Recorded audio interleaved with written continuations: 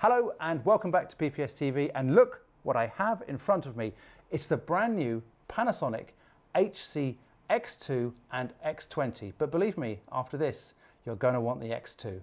So what does this camera or cameras offer you? Well, if you work in the world of fast-paced action or news where you actually need to open a bag, remove a camera and start recording in about 5 seconds, this could be the camera for you. It is in their, I'm going to say, normal style of ENG camcorder. We've got the fold-out viewfinder, LCD, which is daylight viewable. That's a big thing, actually, because you're going to use this outdoors, aren't you? We've obviously got XLRs here and here, and we've got SDI at the back there as well. This is a camcorder that has 4K, 60p and 50p, 4K. It's a 1-inch sensor, as I said. It's got hybrid IS, image stabilization, up to 5 or 6 stops. It's got sophisticated AF with tracking, so you can track faces.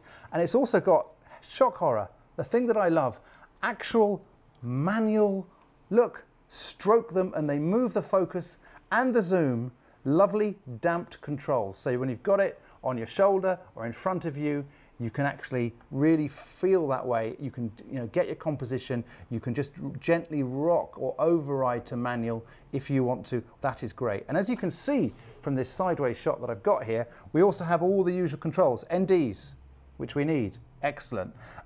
Multi-cards, SD card slots. These card slots allow you to do proxy recording. You can record obviously to both cards. You can simultaneously jump from one to another. So on the top here, very sturdy, no need to add a cage or any of that nonsense. You've got proper bolt-in connectors here, so you could add a monitor, another recorder, another device, more audio control if you need to. There is obviously a microphone holder here that I haven't currently got on this. You've got zoom controls here. You've also got the behind the safety launch button. You've got your record here, but it's got a nice cover so you don't knock it by accident. And you can access thumbnails and playback and all that stuff on the top, which speeds things up out in the field. The camera has a built-in mic at the front for scratch, kind of stereo mic at the front, which is actually quite reasonable. If you're in a crash hurry and you need to get some ambient sound, this will do the job. So at the back, we've got some connectors. We've got Ethernet, we've got HDMI, we've got USB, and then on the left here, as you can see, we've got the XLR at the back, and then if we pull this, we've got headphone and mains power, and under here, we've got SDI 1 and 2, just so you can see there. So all covered by, you could call it Tonka toy, but I call it tough and dependable covers that will work for years and years. So we've got a lens that gives you about 24.5 millimeters on the wide end. This is important because you need that width for when you're indoors, when you're in a closed environment. And with a 1-inch sensor, it's great to have a lens that's that wide. And optically, we've got a 20 times zoom.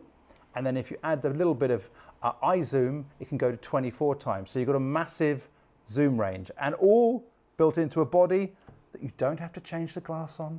It's not going to get dust on the sensor. It's a sealed unit. And it's got my favorite thing for very lazy people. It is the drawbridge of hope, as I like to call it. Raining, not raining. Someone throwing dust at you, shut your drawbridge, open it, and you're ready to go in seconds. No fumbling for that lens cap that you've lost at the bottom of a bag. So we've got face tracking AF, as I mentioned. We've also got dual codec recording, hybrid IS. We've got time code, so you can time code this, so you could match in with other cameras.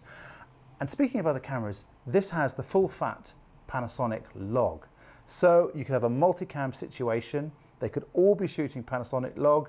You could apply a LUT and everything will match color-wise. Equally, if you're in a crash bang hurry and you want to shoot natural and tweak a couple of parameters, it will do that as well.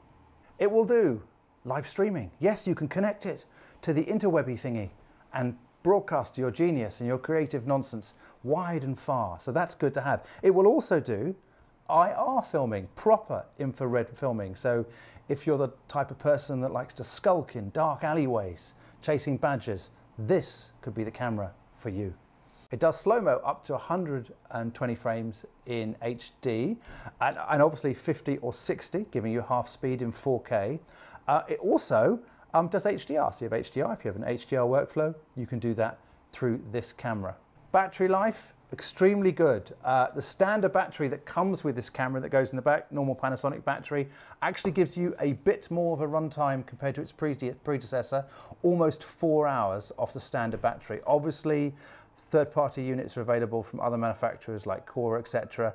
But 4 hours out of the box is very good indeed. So let's talk about this lens again. This lens is f3.5 to 4, depending on where your zoom is, which is reasonably fast piece of glass to marry with a 1-inch sensor. The important bit about this, I think, is that you can get focus drop. You can get bokeh, if you'd like to say, the bouquet of the residents. You can drop the background, even though it is a relatively small sensor, you know, in terms of that. Having a lens that fast does still allow you to drop things. Of course, the advantage of the 1-inch sensor is that more things will be in focus as things happen much quicker out in the world, the real world of news. This camera also has something that I really like, a waveform. Every camera should not leave the factory or its birthplace without waveform. Waveform is the single most useful tool. Zebras, yeah, take them, leave them. They're always good, but waveform, you know where you are, you can see your exposure in your frame, and you can plan accordingly. So the two XLR ports are 24-bit, obviously phantom powered, and where they're positioned is actually quite interesting, because obviously if you're on a tripod, you might want to use this one at the back here so that you can push it out to the tripod. But if you're using it in a more conventional way, you've also got a nice port up here which allows you to run, say, a wireless connections. An AVX or something from Sennheiser would fit very nicely in there. So to recap, we've got really the ultimate Swiss Army knife of cameras. There's about £600 price difference between the X20 and the X2.